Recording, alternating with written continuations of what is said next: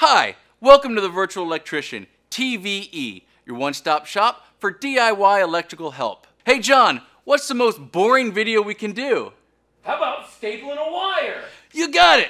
Let's do it. We're going to talk about the code for stapling wire. Believe it or not, there's a lot to get into here. First, you want to make sure your wire is flat when you staple it down, not on its side. You also want to staple as close to the center of the stud as possible. You need to be 1.25 inches away from the edge of the stud. If you're not, this wire is at risk to have a drywall screw go through it when they attach the drywall. Those guys are good, but they don't always hit their mark. You need to staple your wire every 4.5 feet.